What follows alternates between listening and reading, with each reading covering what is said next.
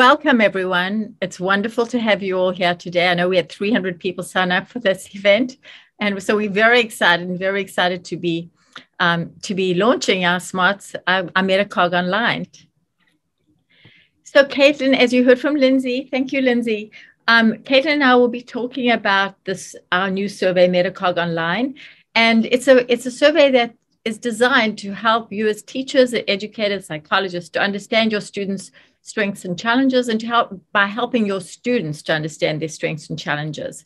I'm Lynn Meltzer. I'm the president and the co-founder of the Institutes for Learning and Development. I'll tell you a little bit about ResearchILD in one moment. And I'm excited that Caitlin Vanderberg, to introduce Caitlin Vanderberg, who you've heard, who is our research associate and an educational specialist at our institute, and who really helped lead a lot of the effort on the MetaCOG together with Kim Davis and Michael Greschler, our Smarts director. So I want to also introduce two of our wonderful MetaCOG Online pilot teachers, Lois, Aubin, and Jason Alemany, who will be talking as part of this presentation and telling you a little bit more about how they've used MetaCOG in their classrooms over the past few months. So the work that we have done on MetaCOG Online, Smarts, and all of the other programs that we've moved out are part of ResearchILD. ResearchILD is a nonprofit organization in Lexington, Massachusetts that I co-founded about 30 years ago. And our mission is to help to empower students to succeed in school and in life, with an emphasis on developing, teaching, and evaluating the efficacy of strategies, instruction, in particular executive function strategies.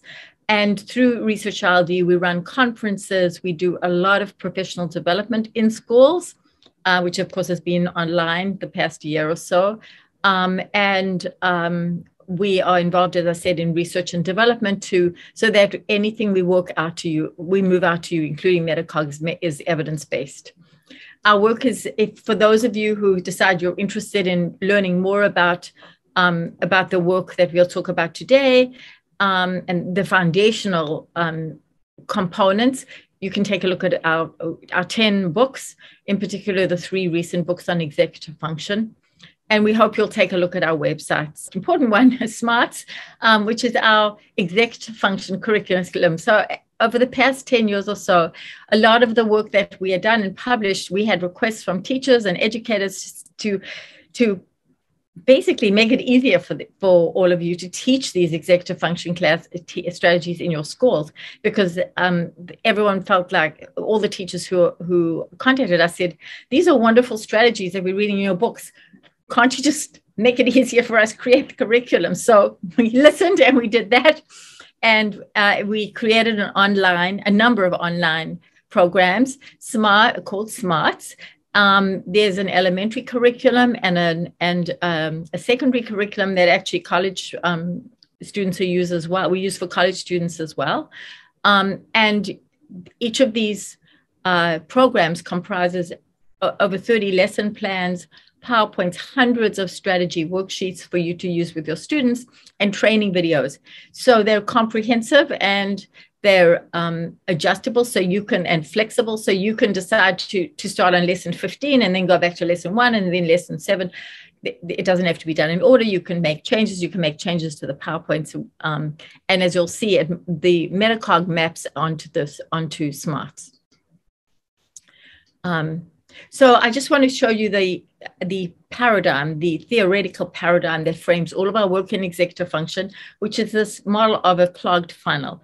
There is so much information coming into the brain on every minute, every second, every hour, and every day for our students and for ourselves as adults.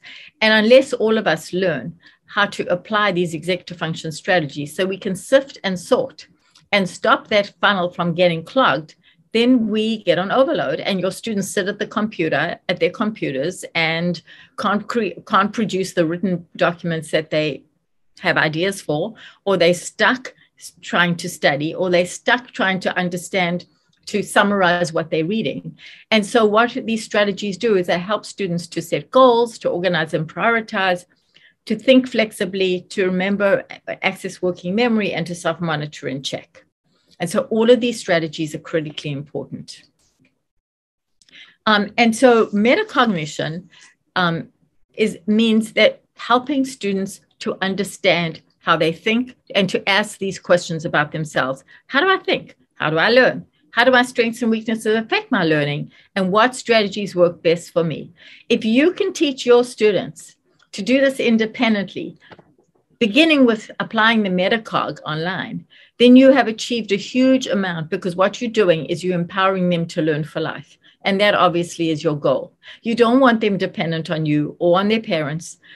You want them dependent on themselves. And in order to do so, they need to understand their learning profiles and need to understand what works for them as learners. So just to give you an example of the kinds of questions on these questionnaires, we ask themselves to rate themselves on a scale from 1 to 5. There are 30 items in the MetaCOG. And the kinds of questions are: I have trouble breaking down my homework into smaller, manageable parts. Rate yourself from a 1 to 5 scale. When I'm learning something new, I connect it to something I already know. Rate yourself. I have trouble organizing my thoughts before I write. On many days, I forget to hand in my homework. Once students go through these questions, they begin to reflect and to think and to begin to understand how and why they learn the way they do. Sorry, it seems like my computer is jumping across slides. So I wanted to just show you this overview of the MetaCOG, which is a set of surveys, 5 surveys that I developed in 2004 and published. So it was sort of really research-based. We've used these extensively as we develop them with thousands of students, and they have strong reliability and validity. And these questionnaires get at students' motivation and effort, their use of strategies, their understanding of what metacognitive awareness is.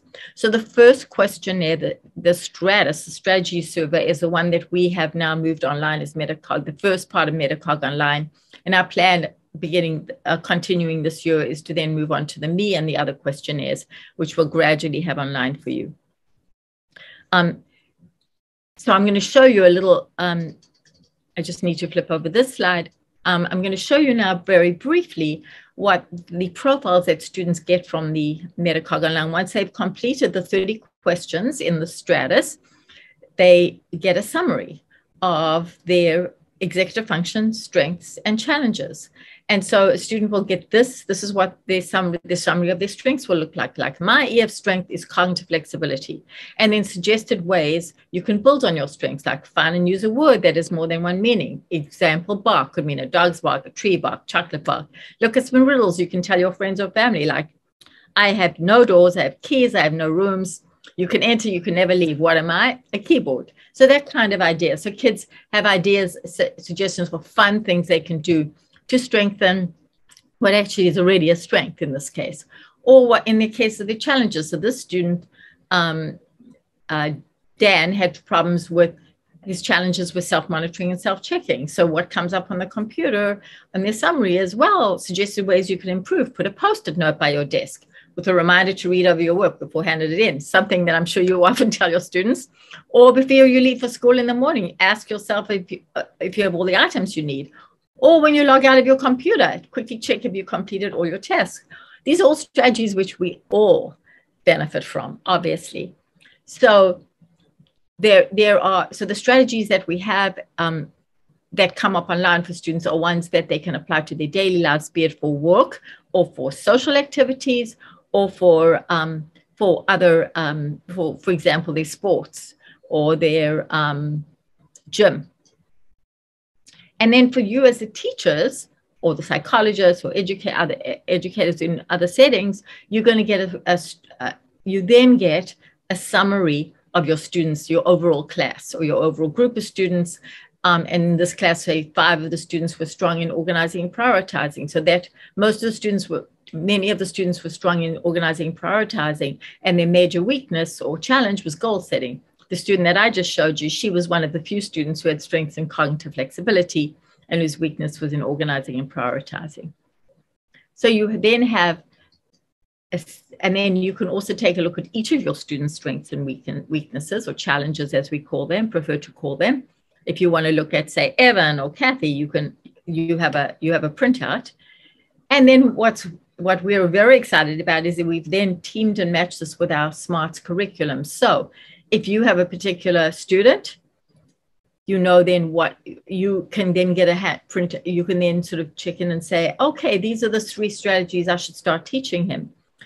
Or for your class, you can get the overall list of 10 strategies that you can teach over the course of the next 10 weeks, 10 months, however you want to plan it out. But most importantly, prioritizing. So okay, I want to start with prioritizing time for my students. The lessons in SMARTS that I can use to teach my students how to prioritize time are the ones I'll start with. And when Caitlin takes you through the questionnaire in a few minutes, you'll see how this works. And we're going to show you what's really neat, what you're very excited about, is we're going to show you your profile as a group. So you can see how this works and it can understand how it works for your students. So the last part, I want to just tell you very briefly some pilot information that we have which is really interesting. We want to do as part of 2 pilot studies, one in the spring and one in the fall. We had 5 schools, 13 teachers, and 150 students in the spring. And now in the fall, we had 26 schools and 34 teachers and 1,000 students. And Lois and Jason are two of our amazing teachers who are part of this pilot study. And what teachers did was try out, basically use our MetaCOG online system with their students, and then respond to questions so that they could give us feedback about how their students responded. And I wanted to show you a few of the findings. I'm just highlighting a few. 79% of the students reported that they would use the SMART strategies in the future. And we felt that that was really strong because, as we know, getting students to buy into something is sometimes challenging. And this was only after using the MetaCOG, a 15-minute questionnaire system, that they then said, wow, this is powerful. I'll use these strategies. So after reviewing their profile, students also reported one thing that they learned, like, I can get smarter, said a 6th grader, or I need to work on my memory for assignments to help me get by and not miss assignments and to help me get better grades. Or I would like to say thank you for helping me fix my challenges, said another 6th grader. Another 8th grader said, well, when I saw my my executive function profile through the MetaCOG, I understood how I could make goals for the future and things I have to improve on. And finally, a 10th grader said, well, my MetaCOG profile taught me that I have the capacity to revise and reform what I do to become a better learner. That was pretty sophisticated. So you can see that it helped kids to reflect on, okay, what am I good at? What are my challenges? What do I need to do for myself to make myself a better learner and to meet my goals? And so the last part of our pilot, our recent pilot that Caitlin has sort of led all of these components, is we started a SMART Student Ambassador program. We selected, students had to apply, and we selected a small number of middle and high school students and asked them to respond to, they were interviewed, they were in a group, they gave us feedback about the use of about the items, about how we framed the items and what these meant to them. And so I want to show you just two slides about these before I hand over to Caitlin. So what does executive function mean to you? And these are very sophisticated. Think about yourselves right now. If I asked you right now, what does executive function mean to you? What would you say? Would your answers be as sophisticated? I don't know if mine would. So one student said strategies that can be used to make decisions, which is an excellent definition. Another one, executive function like a team works together to solve problems. A third student, executive function means goals that you set and ones that you don't even realize. You can use them in school, workplace, or even at home. And then a fourth student said, I associate executive function with organization. And what we find is that in schools, actually, when we sample a lot of teachers, often people think of executive function as organization, and really executive function is way broader. It's cognitive flexibility. It's all of these processes that I talked about, self-monitoring and self-checking and memory. And these students got it, which was pretty sophisticated. And when we asked them for these are just a few of the questions. I'm just showing you a snapshot. What does cognitive flexibility mean to you? Students said, well, coming up with a different way to solve a problem. which is a very neat way of defining it, or ways to adjust to unexpected events. And a third student said, for me, cognitive flexibility means that I can adapt and I can accept changes in my life. I think that is very, very sophisticated. And finally, cognitive flexibility means that my mind can think in more than one way and figure out more than one way of doing something.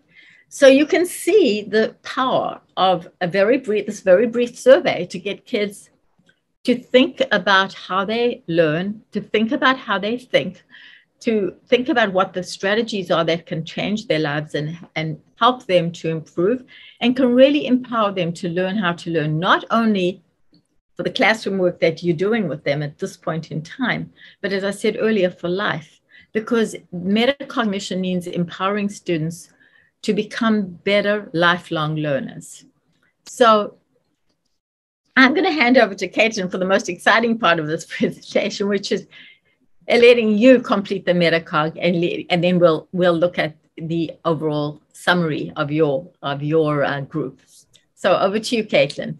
Great. All right. Well, if you are still finishing up the survey, please continue to answer the last questions. But for now, we want to kind of show you some of the features that you can access as a teacher so that you can maximize your use of MetaCOG Online with your students. So as you all see, you've received a profile when you submit the 30th question, and you can download this profile as a PDF by clicking the Generate PDF button. So as you can see on the first page here, the student is presented with their EF strength, a definition, an explanation of where this might present in their life, tasks that are related to this area, and ways that they can build on their strengths. So these are suggested strategies that they can implement right away after reviewing their profile. And page 3 is a similar format to page 2, but with the student's EF challenge. So it presents a definition, an explanation, tasks that are related to this area, and suggested ways that they can improve. So they can review their profile and take away these next steps that they can use right away. The last page of the student profile is primarily for teachers, so it explains the interconnectedness of all the EF areas, and it has a list of suggested lessons for students based on their survey responses. So this is helpful if you are working one-on-one with students and you can personalize down to the individual student. But what we also offer is at the class level, every teacher gets a class profile. So what I'm going to do here is show you from our MetaCOG Online teacher resources page. So when you become a MetaCOG Online user, you have these resources here. You have a walkthrough, our implementation guide.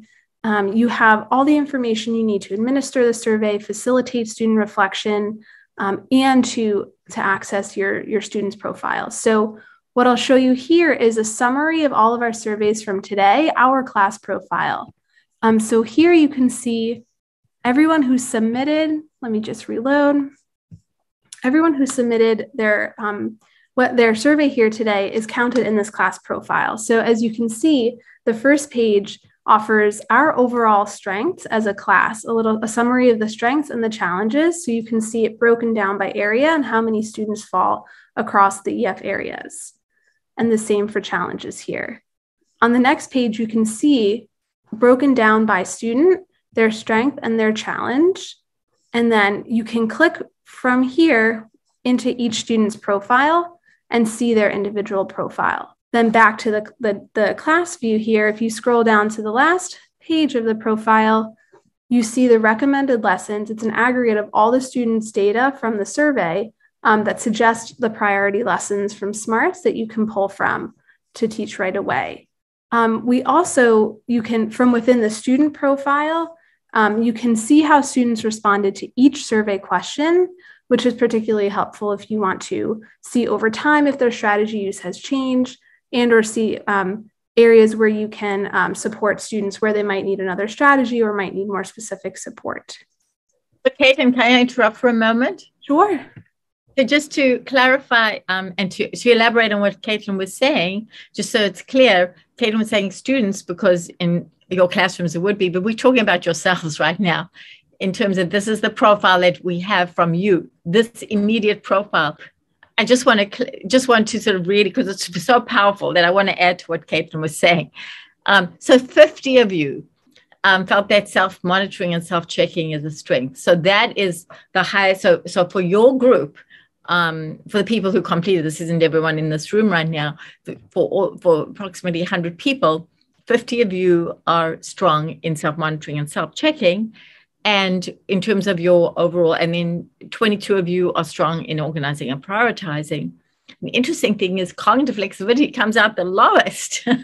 So we definitely have to show you all the strategies we use to teach that.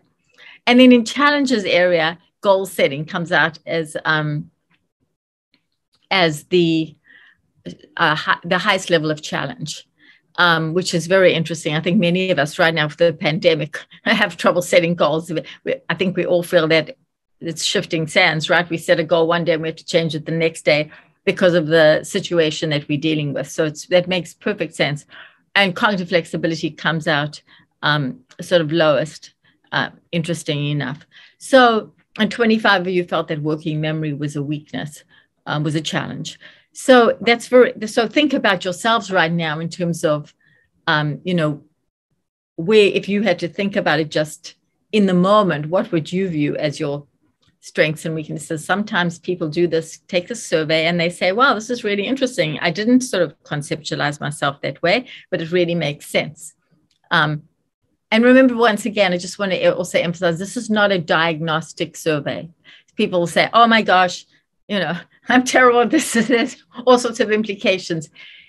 The survey is specifically developed for your students so that you can use it multiple times over the course of the year. And your goal is to help your students, if they come out as having challenges in goal setting at the beginning of the year, that by the end of the year, hopefully they're stronger in that way, in that area, because you've taught them strategies and they've implemented them. Or if their weakness, or if their challenges in cognitive flexibility, that you've taught specific strategies for helping them to think flexibly and to learn flexibly, and that they've applied those. So this is the power of MetaCOG Online, and we hope you sort of as you think about the questions that you just completed and relate those to these executive function areas, I'm sure you'll come up with all sorts of interesting ideas of your own as well. Sorry, Caitlin, back to you. No problem. Thank you so much. Yes, there was one other thing that we wanted to show is that if you're administering to multiple classes, or you want to search for individual students, we have an easy way for teachers to do that. So they can, right here, they can search by name or by class. So if you have a lot of students that you're working with, or you are administering to many classes, we have an easy way for you to find the profiles for your students in your classes. And one last thing, we can't emphasize enough how important reflection is. It's a huge piece of post-MetaCOG, is making sure students reflect on their profiles. And we offer a few ways. We offer some recommendations.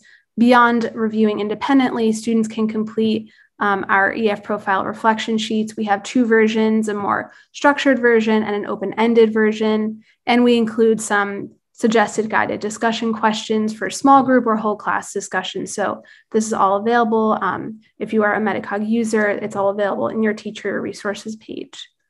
So with that, let me stop sharing my screen. And I wanted to pass it back to Lynn so we can introduce Jason and Lois. So thank you, Caitlin, and hopefully through the chat, you can tell us a little bit about any questions you have about the MetaCOG Online, any questions that taking this yourselves just raised, or thoughts. And we will have 10 minutes, about 5 to 10 minutes at the end for questions and answers, and that's an opportunity to ask all your questions. So I'd like to introduce our two the next presenters, Lois Aubin and Jason Alemany. And as I mentioned before, they were both middle school teachers in the Pittsfield Public School system. They've been both been using MetaCOG Online as part of our pilot team. And they've come up with so many amazing and interesting ideas. Both of them are actually were actually selected as fellows in our Executive Function and Equity Fellowship that we run. So we've had an opportunity to meet with them either on other occasions as well. And so I'm going to hand over to both of them to tell you a little bit about what they've done with their students. So who would like to go first? Lois, please feel free. Ladies first. Oh, see, I was going to say age before beauty, but you know, whatever. So hi, everyone. So Jason and I were fortunate enough to actually do the original pilot last spring. And then we were able to then do it again this fall. So it was great because we could kind of see just the growth of the survey itself. I know that the question was asked about some of the districts, and I can speak to ours. You know, Pittsfield is, it's Western Mass. It's one of the last exits on the Pike, as people know it. We're 35 miles east of Albany, New York. We're about 40 miles west of Springfield, Massachusetts. We are extremely diverse. We're both rural and urban. And our residents span the socioeconomic spectrum. Just a little bit about Pittsfield Public Schools. There's about 5,000 students, K through 12.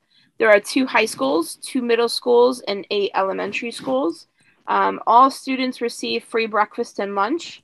Approximately 50% of the students live at or below the current national poverty level. And about 22 to 24% of our students receive special ed services, which is slightly above the state rate of 20%. So what I can speak to, so I'm a special ed teacher. I've been teaching in Pittsfield for the last 7 years. I've been teaching longer than that, but in Pittsfield, I've been there for 7 years. I've taught middle school, and of the 7 years in middle school, the last 3, I have been fortunate enough to teach with Jason the SMARTS curriculum. In my role as a special education teacher, I spend part of the day teaching the SMARTS curriculum. Pittsfield rolled out the idea that all 6th grade students should have this class. And we typically, it's a semester class, we typically end up seeing the majority of the 6th grade. There's a few that kind of fall through the cracks. The other part of my day, I'm testing students in special ed for their in prep for their evaluation team meetings.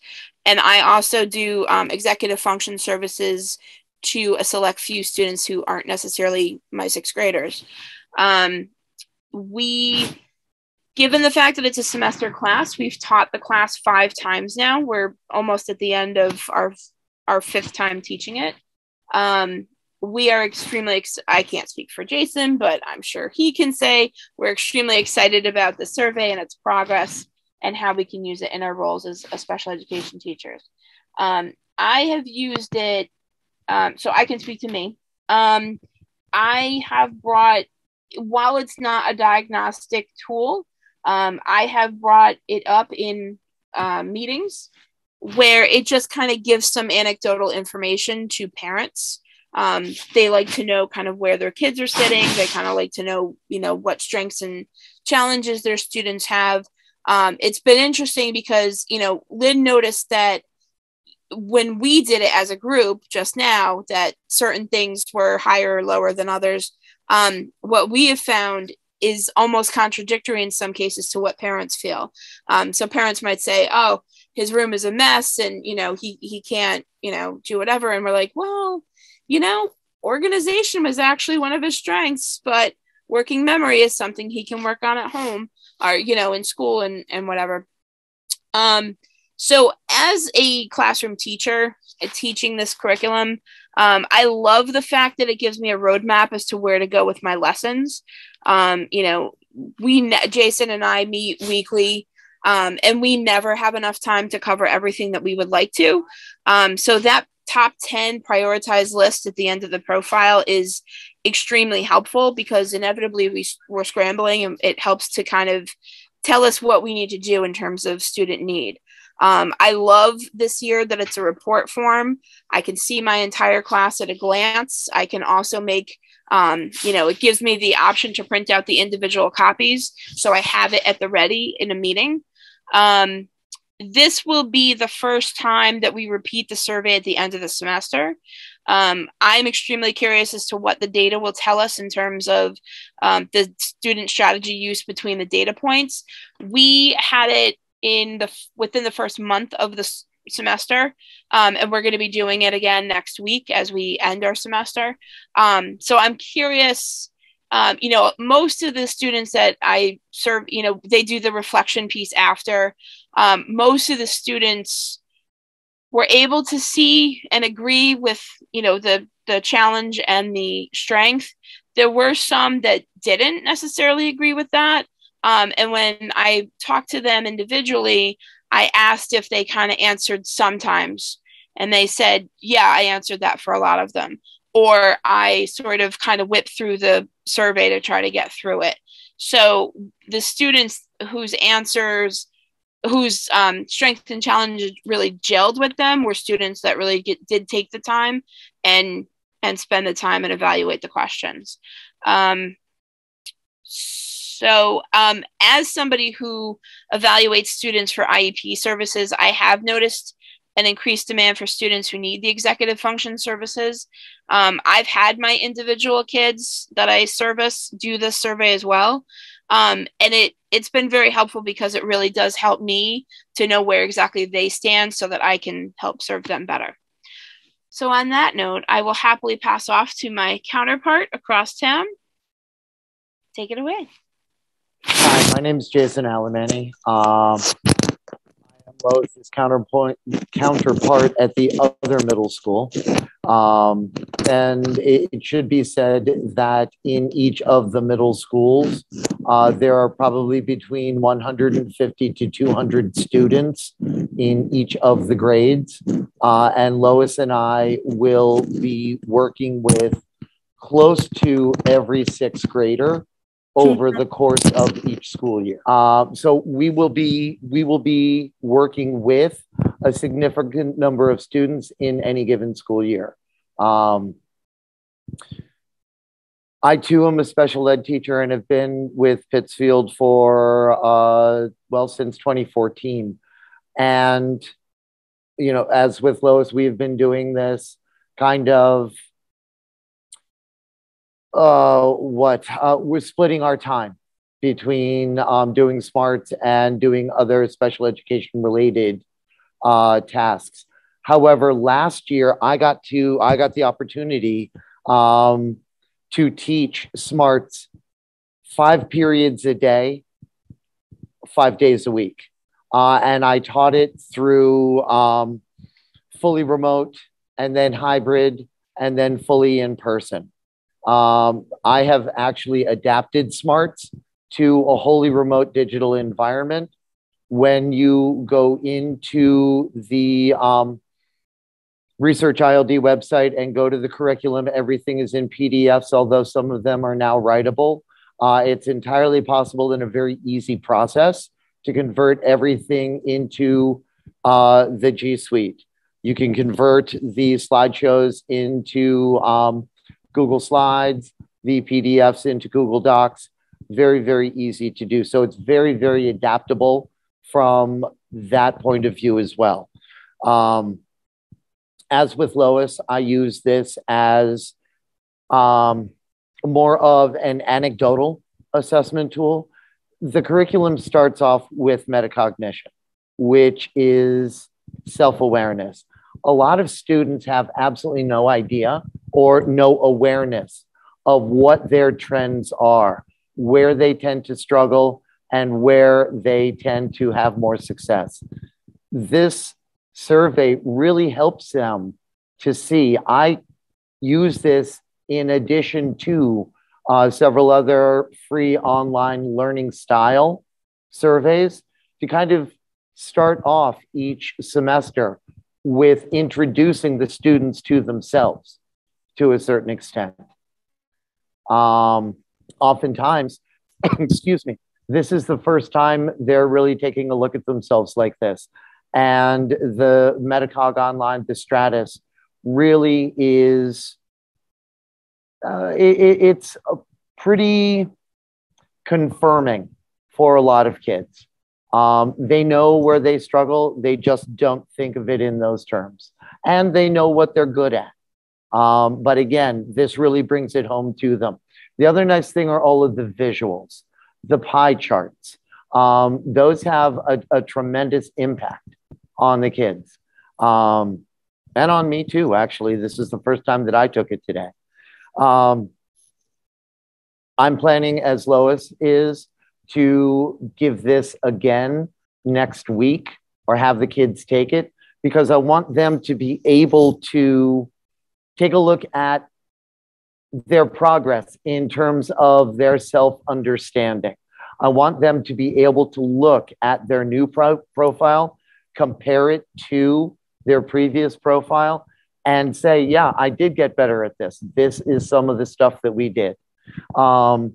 What we do, or what I try and do in addition to generating these profiles, is to sit down with each one of my students individually to discuss this profile, to talk about what it is that we've done over the course of the semester and how the work that we have done has impacted where their areas of challenge were.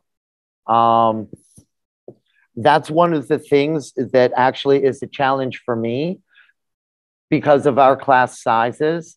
I routinely have between 18 and 24 students in any given class grouping. And in a 50-minute period, it takes me a period of days to speak, to give 5 minutes to each student individually to discuss this profile. And 5 minutes is not enough time to do this justice.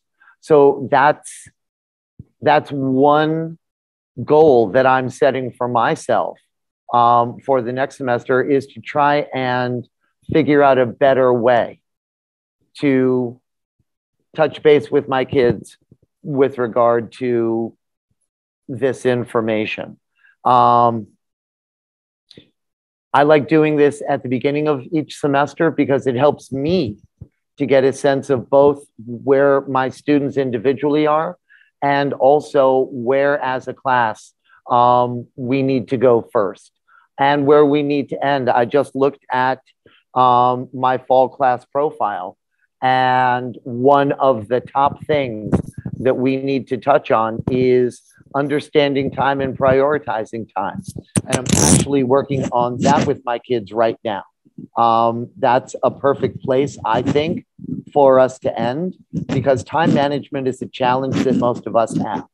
And sixth graders are no different than adults in that respect.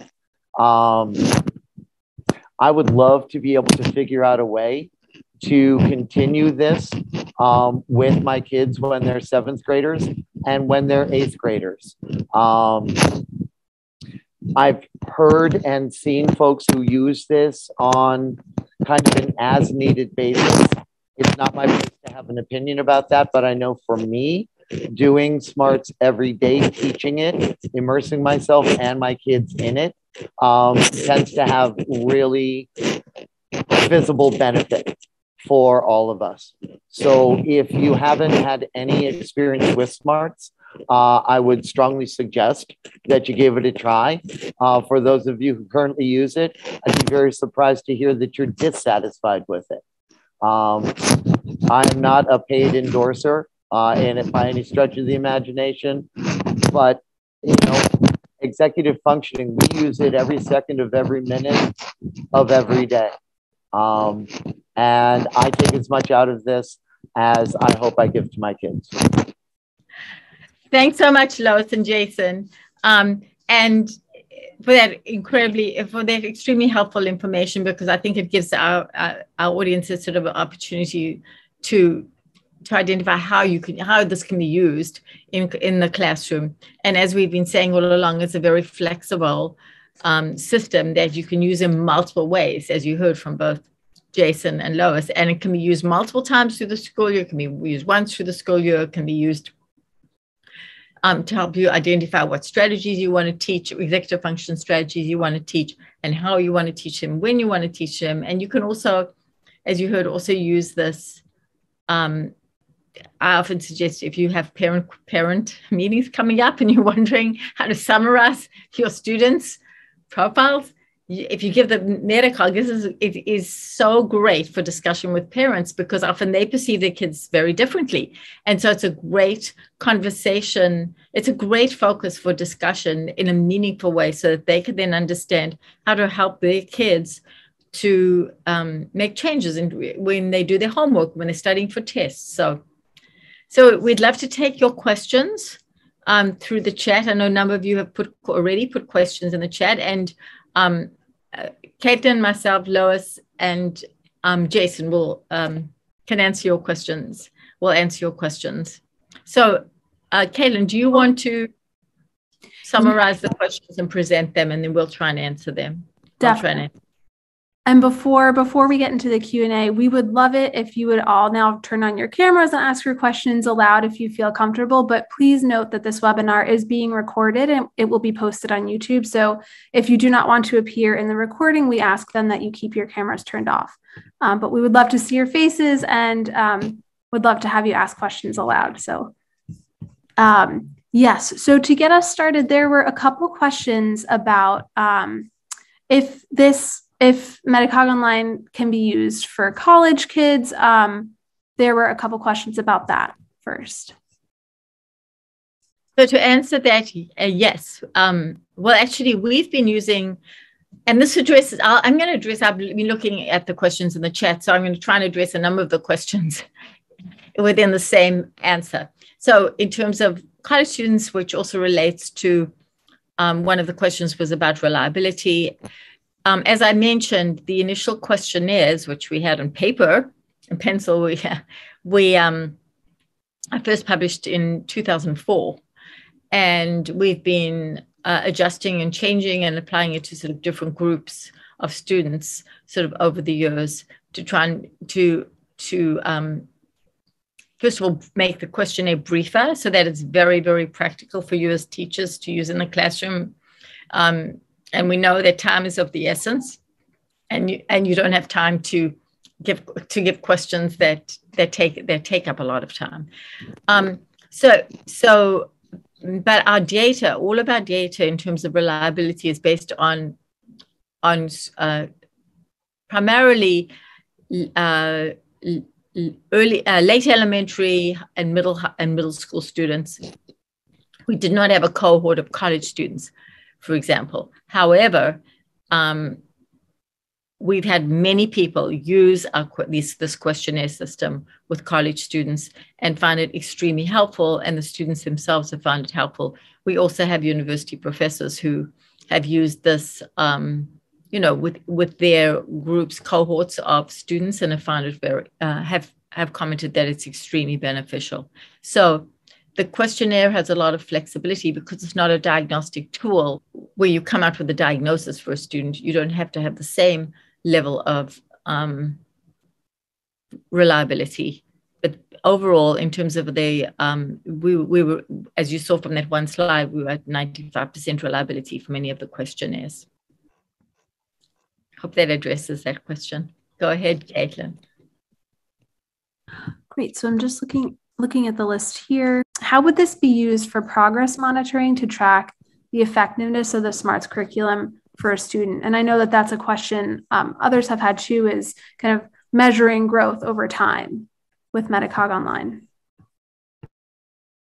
Well, over the years, all of us work using SMARTS and using MetaCOG. We've used the MetaCOG pre-post as an evaluation system. So we've given it to students at the beginning of the intervention and then at the end of the intervention to assess change.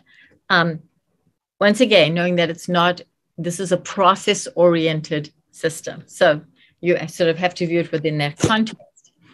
The interesting thing from all of our studies, and you should be aware of this, and Lois and Jason would be very interested to see what your findings are with your students, is that often when you give a questionnaire system over time, you want to see that the scores go up. But actually, what we found in all of our studies, some of them which are published, is that students in some areas, their scores actually go down in some areas. And we have looked at this in terms of, and this is a positive because students often overrate themselves. I'm sure you have seen this, where they'll say, oh, I'm incredible at, at tacit measure, sort of being flexible. And in fact, they really aren't. And so what we've been looking for in all of our studies, we usually look at the consistency between students' self-ratings and teacher ratings.